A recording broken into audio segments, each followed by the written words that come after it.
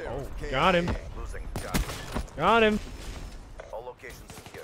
Oh, what? Had a little break from making videos over Christmas, you know, spending some time with the family, and, you know, it's a very busy time of year. Everyone's off doing a load of stuff.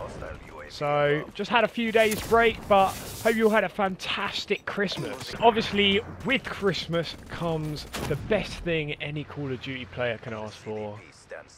Christmas noobs. We kicked some serious ass, guys. Christmas noobs. I was in an absolute god lobby yesterday. I was just absolutely dominating. It was beautiful. Hit 2 clips in one game. I'm sure you'll see them at some point.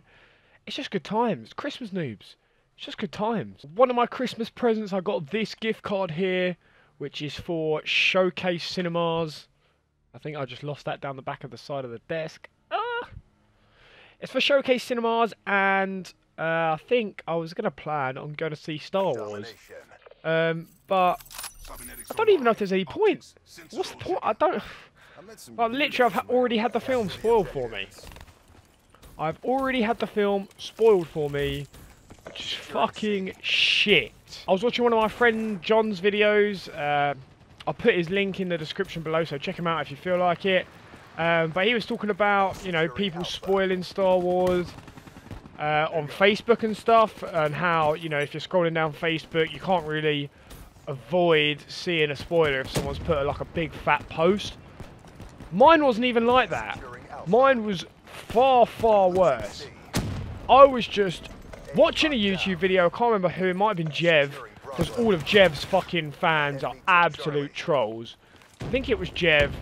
And I was just looking at the comments, and literally, I just see plot ruined. If it's true, obviously I don't know if it's true, I assume it probably is, because everyone's dickheads. If it's true, that is completely plot ruined. And it's just like, of all places, why the fuck do you come into YouTube comments and start fucking typing the spoilers for Star Wars? Who do you think you are? Like, why is that what you think you're going to do today? Like, wake up and just be like, yeah, I'm going to go on Jev's video and put fucking Star Wars spoilers in the comments. Like, that is not somewhere where I expect to have to avoid the fucking Star Wars spoilers. I think YouTube comments would be a pretty safe place to be. But no, everyone's fucking dickheads in YouTube comments. I should have known. I should have known. It's just full of absolute knobheads. What was I thinking? So now I've got this fucking £25 gift card that I'm going to have to go and spend. I have to watch fucking the Peter Pan movie or something, because fucking there's no point seeing Star Wars, even though everyone's saying it's fucking good. It's ruined. It's ruined for me. If anyone thinks they're going to come on my videos and put spoilers in the comments, they got fucking another thing coming, mate. That'll be instantly blocked and removed and deleted and forgotten about. Don't do it. Just don't fucking do it. Oh! Why is it always me? Hey, see what I did there?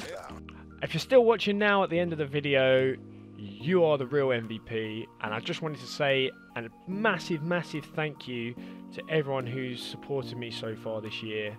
Starting up YouTube, it's quite tough, you know, especially at the beginning. It's really slow. You don't have as much of a snowball effect as you'd like, and it can be hard to pick up a following. So I just wanted to give a massive, massive thank you to everyone who's watched, liked, commented, done anything to support me so far. Hopefully it's just the start of a long journey. I just want to say thank you. But yeah, this brings us to the end of today's episode. So I'll see you in the next video.